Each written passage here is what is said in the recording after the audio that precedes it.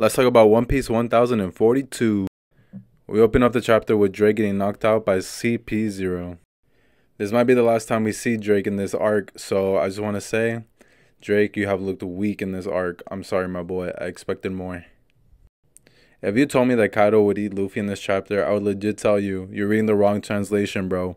But it actually happened, and it was pretty funny, low-key. I thought the shot up above was pretty cool, especially seeing the dragon breath hit all the way from the sky to the floor of Wano. That was pretty dope.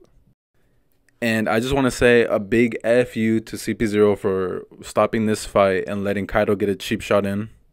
It's not what Kaido wanted, and CP0, I feel bad for you because you're going to be RIP in the next chapter, so F you for trying to ruin this fight.